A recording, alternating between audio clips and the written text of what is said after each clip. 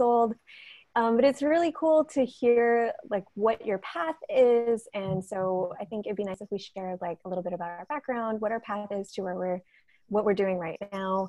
And what have you been trained in versus what have you done some self-study on? And so maybe we can just jump in and share a little bit about that. Let's start with Jen. Okay. So yeah, my background is in art school. So I went to sort of painting studio classes since I was pretty young. And then once I graduated high school, I knew I wanted to go to a fine arts college. So I found a school in Baltimore that I really liked that had a pretty good arts program, but also a liberal arts program. So I studied general fine arts there. So I did a lot of painting and sculpture and very kind of like traditional medium art forms. And towards the end of my studies there, I got a little bit more interested in video and also like performance and sculptural stuff.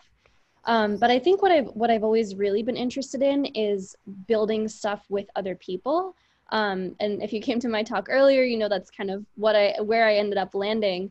But I was always really intrigued by the idea of building stuff in some type of like community with others. And not to say I don't do stuff solo, I do build some of my own projects, but a lot of what I do is like collaborative and integrating with other people with other skill sets and a lot of like public kind of site-specific pieces.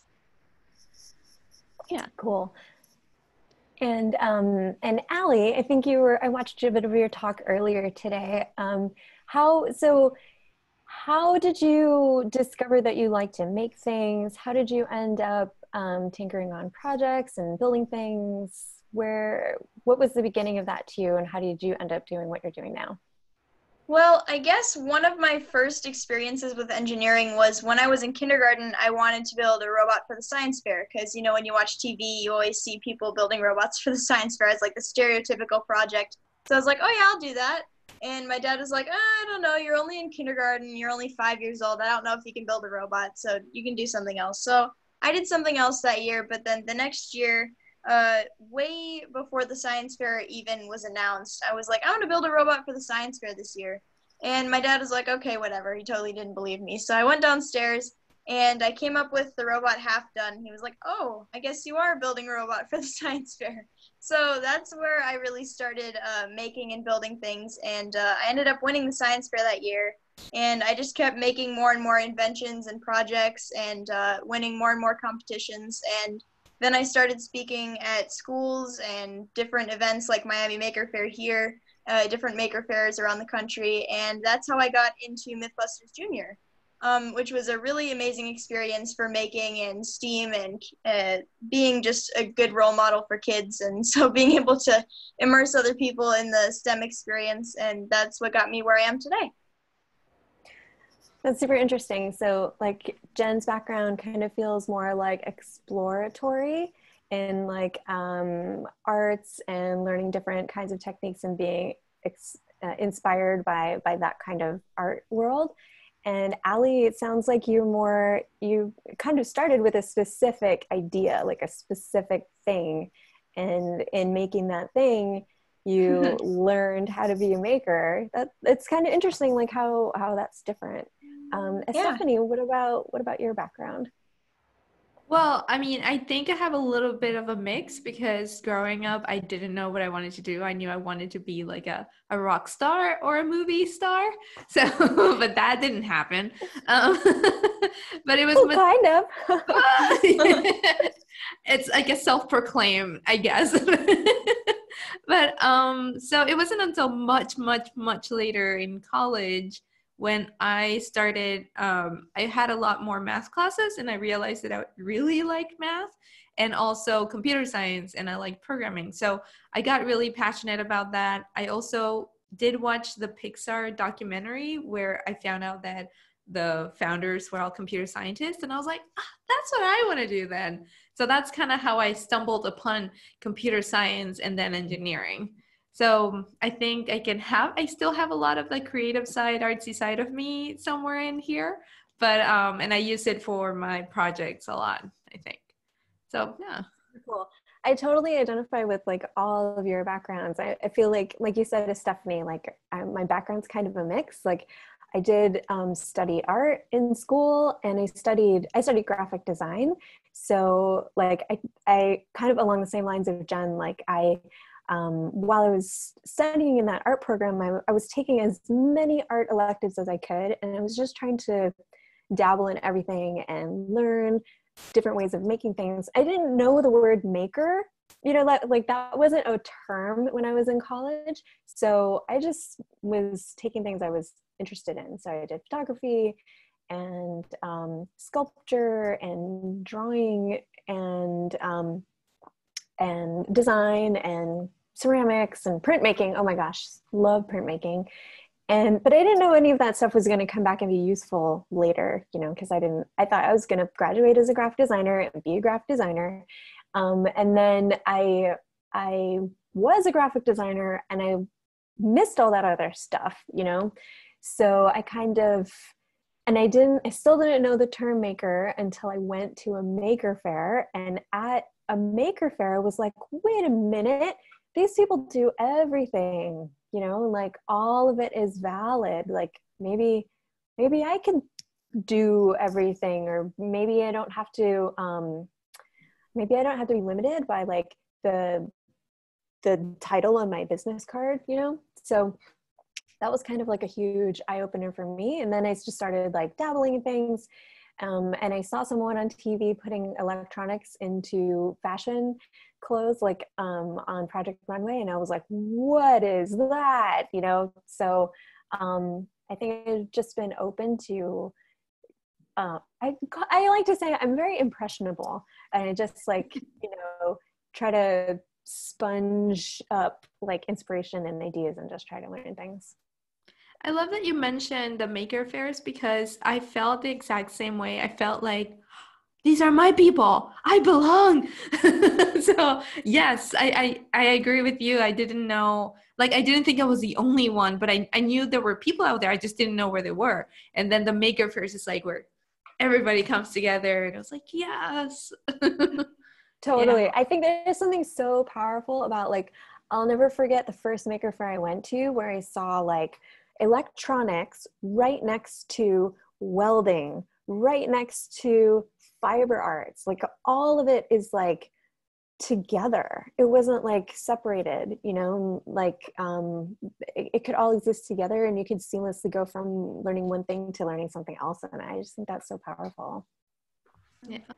I also think that the distinction between artist and maker is sort of interesting, because I know, like, for me, there was definitely a kind of like an aha moment, exactly the same as what you guys are talking about, of like, I didn't know what the word maker, what it meant or what it was. And also like went to my first maker fair and had the same like, oh, this is where my people are. And like, I came from art school, so I definitely had people there as well. But there's something different about the like art school kind of like fine art mentality that feels very almost like academic and sort of rigorous, and the maker community feels a lot more I don't want to say resourceful, because artists are resourceful, but it's more like teach yourself. There's a lot more of a sharing culture, I feel like, among makers than there is necessarily among artists. Artists are sort of like protective of their own little corner. But I think that the maker community has this very sort of like mixed media. Everyone's like hacking things together and teach yourself DIY kind of stuff. That's very different than the fine art community. And I felt really drawn to that. Then kind of like gravitated more towards that than my fine arts background. So, I completely, Allie, oh, sorry. yeah, oh no, take it away. No, Go ahead. okay. Yeah, I was gonna say I completely agree. And one of the things that I noticed about maker fairs is that everybody is very friendly all the time. Like, I always make friends every time I go to a maker fair. When I first went to my first maker fair, it was kind of a mind-blowing experience for me because at home, I would program with Arduino when it was first out, soldering projects and stuff. And I would go to school in South Dakota where our, computer class is about Google Drive, and nobody knew what I was talking about at all. But being able to come to Maker Faire and learn about all these new technologies and new people and, ask for help even with some projects and stuff like that, and being able to, draw information from them and learn from them and their projects, it was really neat.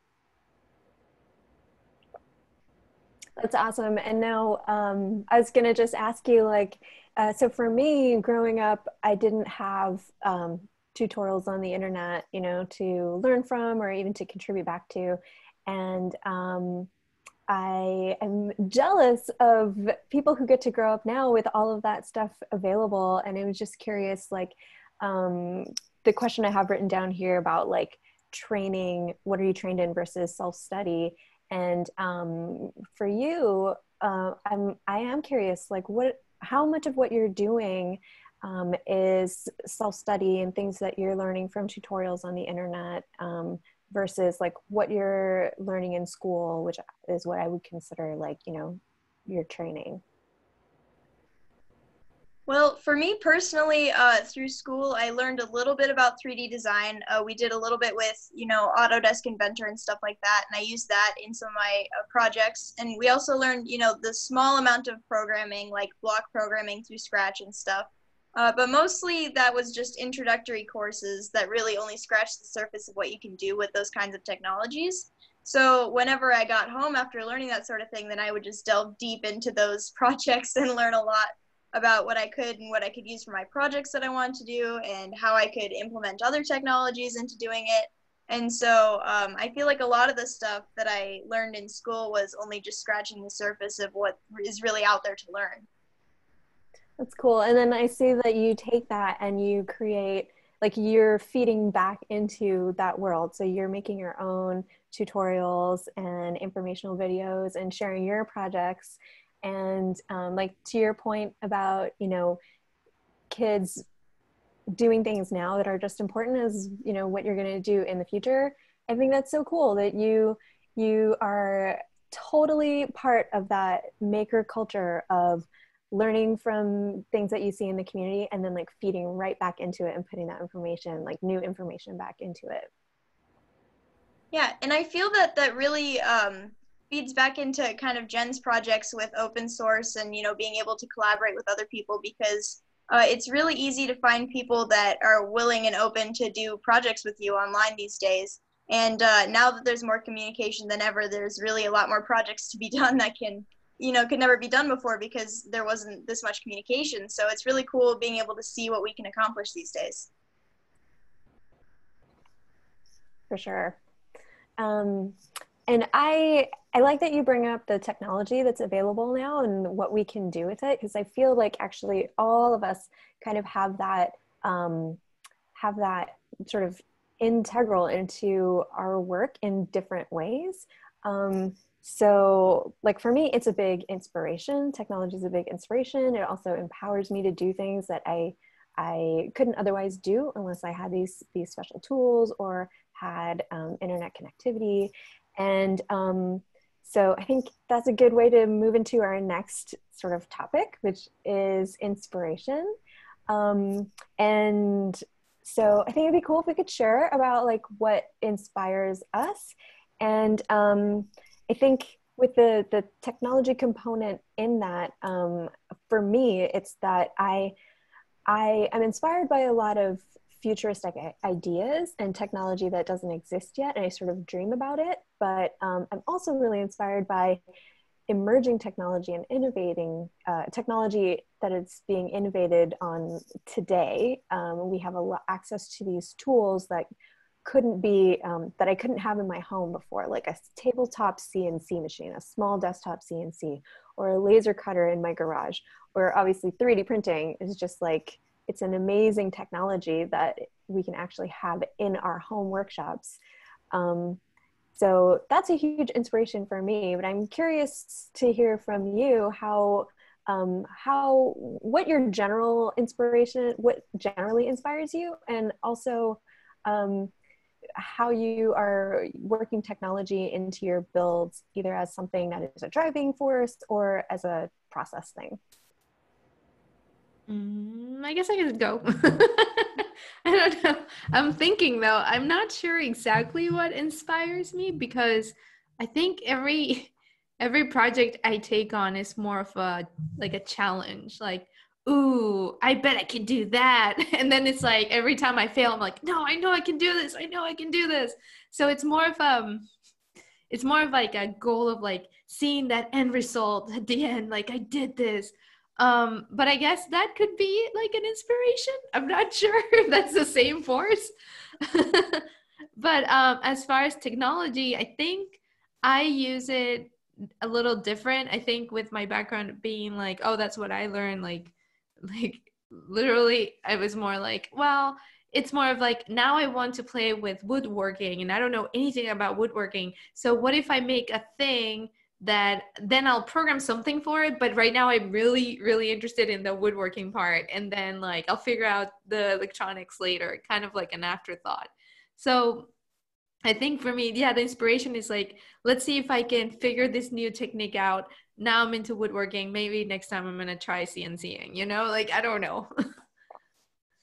So I guess So you get by your tool. idea and then you're like, I have this idea for something I want to make, and now I'm going to figure out all the things I need to do to make it.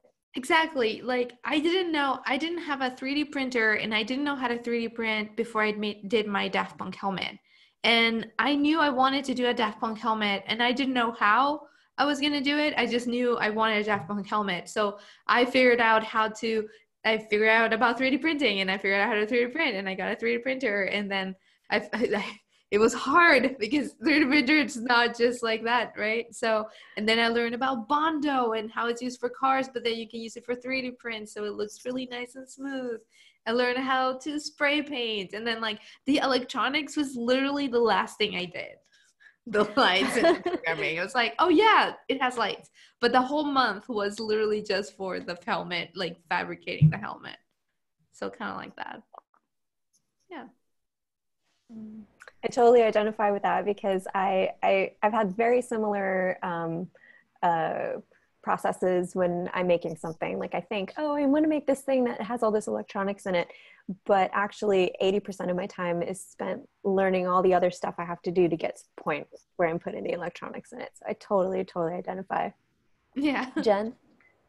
Yeah, it's interesting. As you were both talking, I was kind of reflecting on the fact that I have a very different relationship with technology, I think, than the rest of you.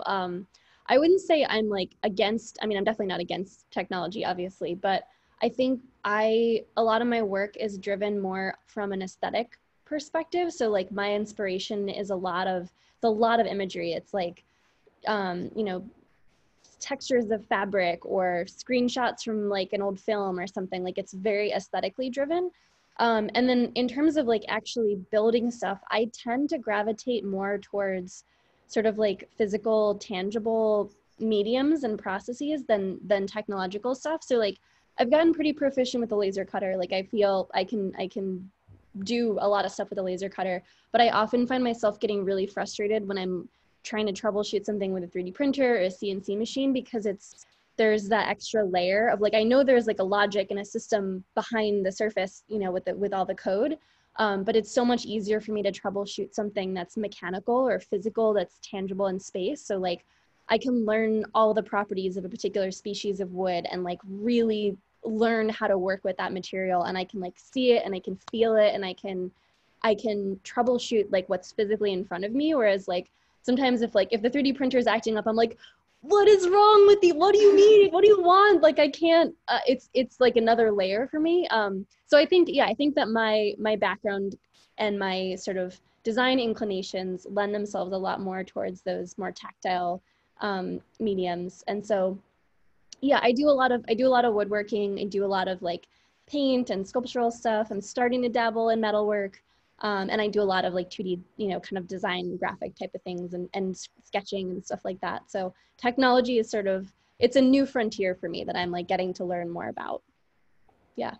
I love when I see you just like bust something out on the jigsaw and it's like super intricate turns and curves, and I'm like, oh, I need to practice my jigsawing. And sometimes I would rather just like get the jigsaw out and just cut out the shape that I want instead of having to go through that filter of like designing it in Illustrator or whatever, and then like figuring it out on my laser cutter and all the limitations of that.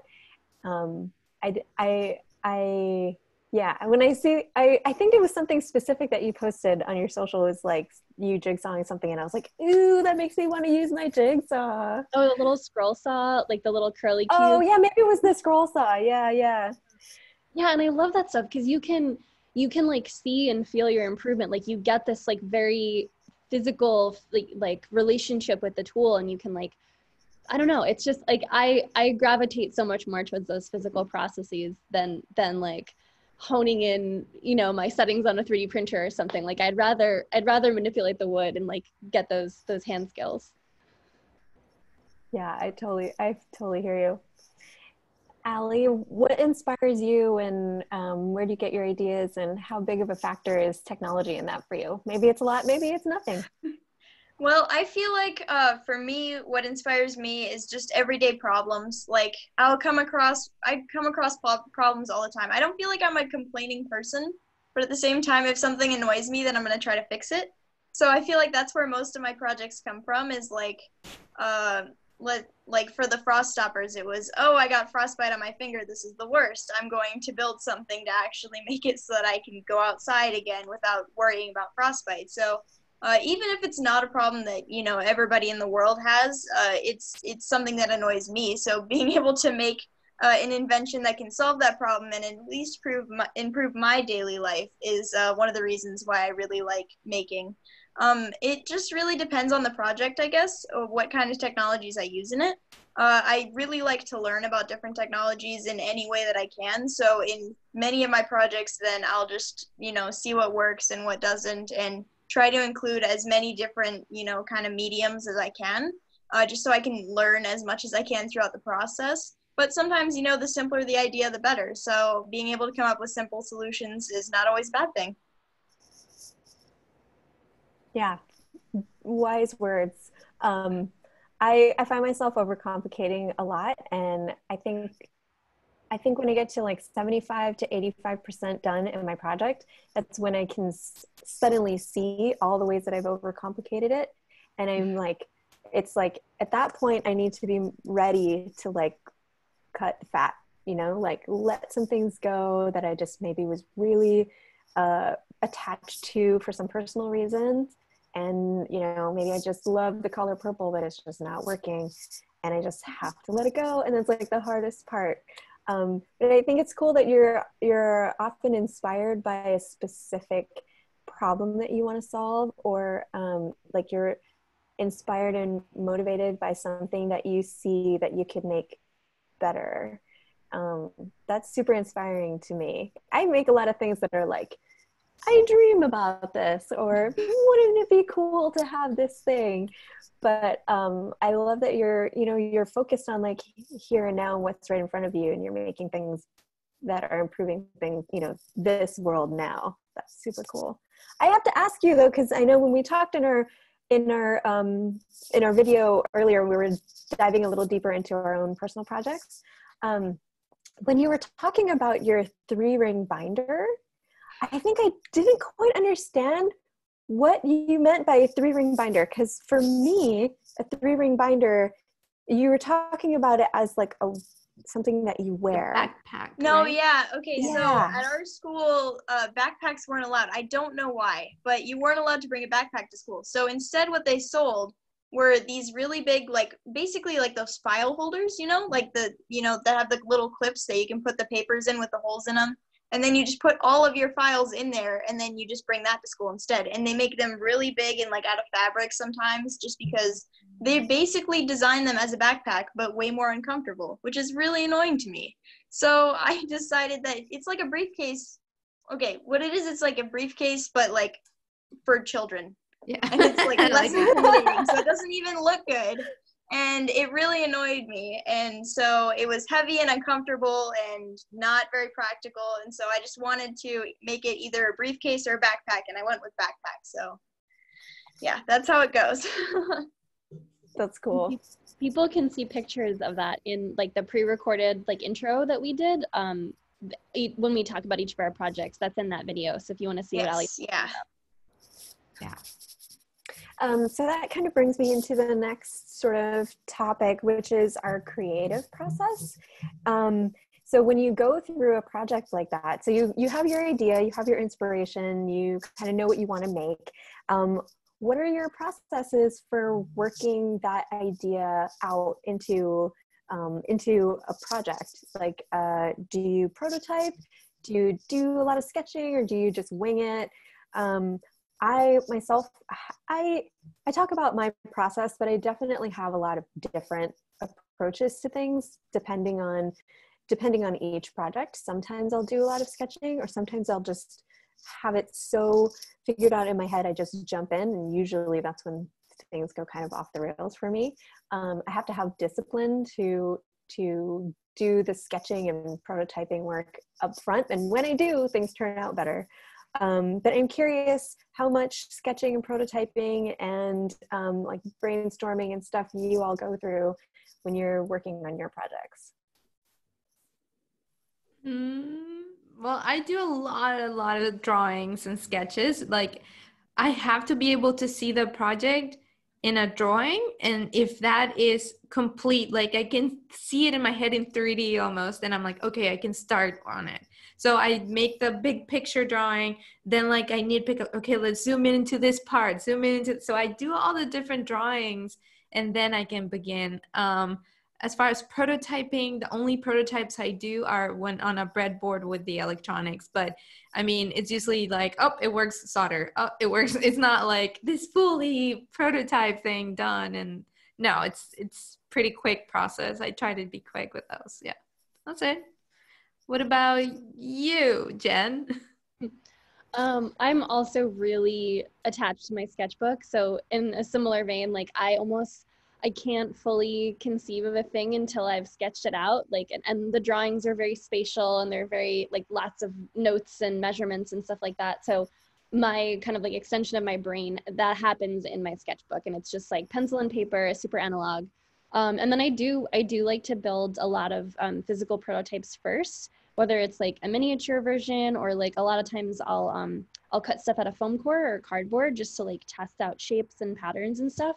And I really enjoy the prototypes themselves, like the really rough, it's almost like a Tom Sachs kind of aesthetic of those. So I save all of them. Like I don't throw any of I have like all of my little foam core models and all my little cardboard shapes in like an archive, because I just love going back and then seeing like the original and then the finished product and like the process between them. But I think it's like a really cool little like scrapbook of your thought process.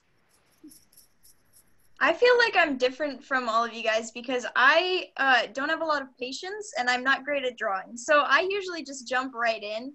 I will often think of an idea that I want to do, and then I'll research it a little bit, see what others have done in the past, and see what kind of, materials I'll need for it and stuff. And then as soon as I can, I'll just start working. Like, I won't even have a complete idea of what it'll look like when it's done. But I feel like I just have to trust the process and trust that I'm doing the right thing most of the time, and hopefully it turns out well in the end. So I feel like my process is a little bit more chaotic, and I'll do sketches, but mostly when explaining what I want to do to other people, just so that I can, be able to say I need this much wood and this much, material and stuff like that, and how it's going to go together. But mostly I just do whatever. And then if I'm in the middle of a project and I get stuck or something, then I usually take a break. And this usually gets really chaotic even more because my breaks consist of more projects. So then my whole house is covered in projects at once. Yeah. And it just gets really messy really fast. So I usually make a huge mess and then just consolidate it to one room, and then it stays there for a while until I finish it. And so, yeah, there's always a mess in our house somewhere because of me trying to make things pretty quickly. But in the end, most everything turns out good. So it seems to be working. So, Allie, I used to be exactly like that. Exactly like, just go for it. But, I mean, it's a good thing. I'm not saying, but I was like, when I started trying to make videos about them, it's so hard because then you have 8 hours straight of footage that you don't even know what to do with. So that's why I had to start drawing out my like the process kind of like the product, and to be like, oh, now I know like the steps that at least I want to get on film, and not film myself for 10 hours straight, you know? So, I mean, yeah, it's more of a, I had to adjust myself a little bit because of videos. Exactly. I feel like I'm the same way. And I'll often take pictures of what I'm doing. Like, even if I don't know completely what I'm doing, I'll just feel like, oh, this might be important. Click, you know? Yeah. And so I can add it into a video later if I need to. But even then, there's often missing footage and stuff that I'll just have to try to fill in. But yeah, I'll have to develop my process as I go along. Yeah. What about you, Sophie? Oh, sorry. No, I do a lot of research before I start every project. So I hit the internet and I find things that other people have done that are similar, or I see I go to like books and movies that inspire me, and I like to take the photos and I actually print them out, I copy them, and I cut them out and I stick them in my notebooks, and I end up creating notebooks about my projects. And sometimes it's helpful for me because it kind of like tricks me into starting my project. I might need a little bit of like I might need a little boost to get going in my project. So it doesn't necessarily feel like work to scour the internet for images and ideas. So it's kind of a helpful way for me to get going. And then I take those images, and sometimes I don't do, so I never thought I was good at drawing. I still don't think I'm very good at drawing, but I use it as a tool. And sometimes an easy way for me to get beyond my low drawing self-esteem is for me to take an image that already exists and draw my idea on top of it. So I do that a lot. I trace a lot, and then I draw on what I would do differently, like right on that image. And I do that for my own work too. So kind of throughout my process, I might take photos of of my work in progress, and then print that photo out and draw right on top of it, like the thing I want to do next, or I might test out a color scheme on it. I have this thing I've been doing where I love office supplies too.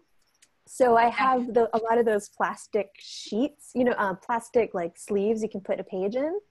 So I'll print out my photo and I'll throw it in there, and then I'll take my colored pens and I'll test like different color schemes on different plastic sleeves. So I can like slide it out, and like, maybe I'll try blue on here, maybe try blue on there.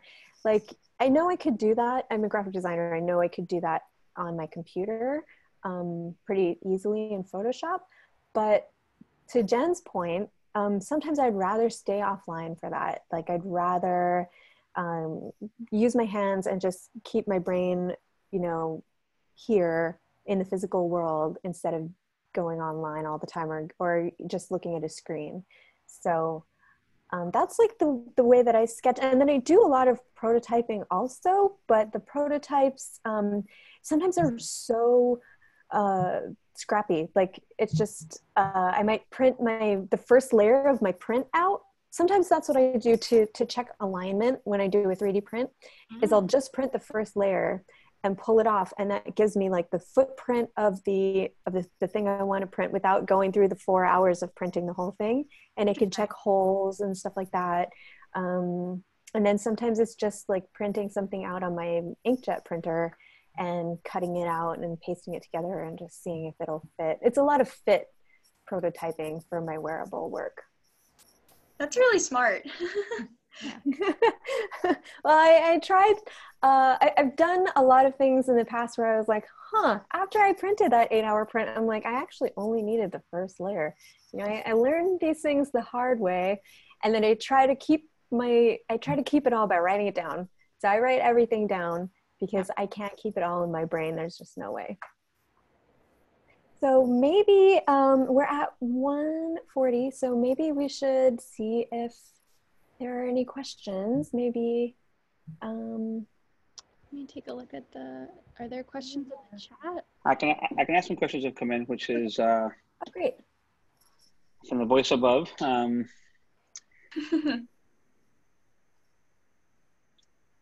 what are some of the inspirations that you look at when things that happen with COVID now? Like, is there anything that has inspired you? Any makers or anything that inspired you via the COVID during this pandemic?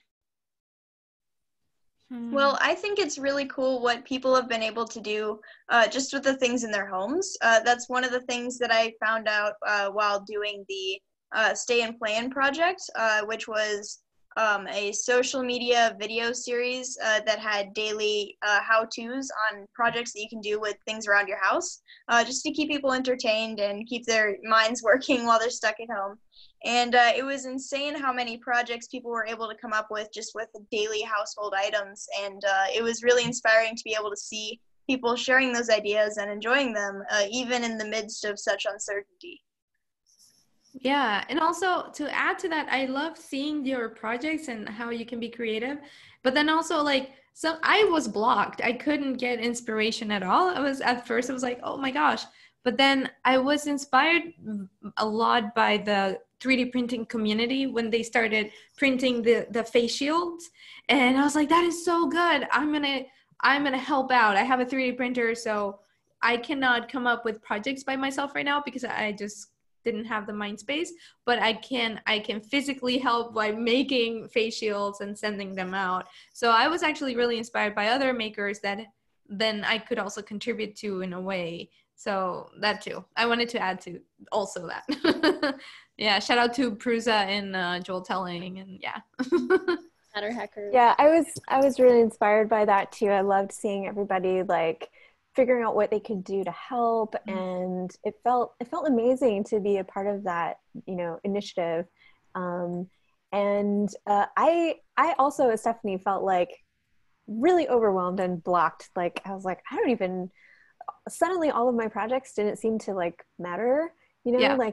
I was just like, wow, why is it important for me to finish this costume right now? So I got I wouldn't say not distracted. I got hyper focused on it. It was I couldn't look away. But printing the face shields, really, it was almost like therapy. It felt like, wow, I could actually do something useful that's helping. And then while my printer was going, I could work on my own stuff and kind of compartmentalize a little bit. So that was helpful to me. And then I got an idea while I was doing the face shields of how I could laser cut a top portion. I saw it was so good. Sorry, keep going. Yeah. No, and there were a lot of different cool designs of face shields. I think they're all great. And the one that I really liked printing was the 3D Workstan one because it was so fast to print. It's such an elegant design. I think from a design perspective, it was brilliant.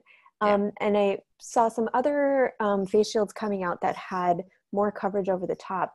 And I just thought there was this opportunity to use the pegs that were already designed in the 3D Workstan model to just add a little cover over the top. So I just designed a laser cuttable file that you could throw on your printer or on your Cricut or even cut up by hand and just add that little bit more coverage at the top for, any droplets coming in from up there. So I didn't expect to get inspired by that because I also felt like, oh, I'm just turning my brain off, but I had that idea. So I was like, I'm going to throw it out there. That's great. Yeah. Here's another question for all of you. I guess this will probably be the last question because we're doing pretty good on time. Hey, I think visual design is so important for maker projects. And this panel is especially good at creating visually successful design. How can you promote aesthetic design that are pleasing in projects and maker movement? Jen. Wait, can you say the very last part again? Yes, so sorry. How can you promote aesthetically pleasing projects in the maker movement? I simplified it. Okay. How can you promote aesthetically pleasing projects in the maker movement? Oh wow, that's quite a follow-up after the save the world, print PPE, what can we do? Right. I don't know. I mean, I think, I don't know. I think that all design is ultimately sort of derivative of other things. And so to me, the most the strongest designs that I see have been sort of like inspired by and informed and synthesized lots of other things. So it's not just like a ripoff of somebody else's design. It's like these were very informed design decisions. So like, and it's not like you have to have formal training, but I think that people that are like really succeeding at strong design in anything, whether it's your, you know, the setup of your shop or your logo or the, you know, a thing that you're building, it comes from having, like, in the ways that we all do, like researching, understanding what's out there and what's been done, seeing what visually works, and then kind of drawing bits and pieces from that to synthesize something that's unique and that's yours, but is also, yeah, it's just like aesthetically informed by other things that you've absorbed. I don't know if that's quite the answer to the question that was asked, but I don't know. Does anyone else have a take on that? Well, sorry, you go ahead. first. You go first. Go ahead. Oh, I think design often people think of design as being visual design, and it's definitely visual is a component of design. But for me, design is a framework that you can apply to your entire project and every part of your project. And I think the reason people think that maybe, I hear a lot of people talk to me about their projects and they're like, oh, you know, it doesn't look so good, or it looks so unfinished or whatever. And I think it's just that they are not realizing that they made some visual choices on their project. And so for me, I want to kind of highlight that in the maker community and just bring a focus to design and visual design, because I think it's a missed opportunity for people a lot of the time. And I think if you just realize that you are making a visual choice about your project, then you can make a different choice. And it could be, it's not necessarily about making your project pretty or, you know, look like a consumer product. It might be something like, if you have two buttons on your panel and one of them is red and one of them is green, I instantly understand that those buttons have a relationship and I can make a guess about what they do, versus if you have two white buttons or two gray buttons, you're going to have to tell me what those buttons do and how your project works. So I think spending a little bit of time on the visual of your project is just an opportunity to let your project kind of speak for itself. And it's kind of more powerful than people realize as an integral part of making, not just the making it look beautiful, which I appreciate as well. I think aesthetic is important, but it does more than just make your project appealing. I love that so much, Sophie. That's like, oh, that's such a good perspective on it. I'm just like, thanks. I've been thinking about it a lot lately, because I'm like, why do I make such a big deal about how my projects look? Well, I guess last question. Oh, go ahead. Sorry. I guess last question. No, you can answer. Last question for all of you. And this is something that we talked about turning on the webinar on. Everybody asked, how much time do you spend organizing your space after a project? Like, how do you keep your space kind of clean after projects? I only clean it when I have to start working on another project. It's kind of like when I'm done with a project, I'm like, I'm done. And then next time I'm like, oh, I really want to work on this thing, but everything is a mess, so I need to clean. So I clean before a new project, not right after my latest project, if that makes sense. What about you guys?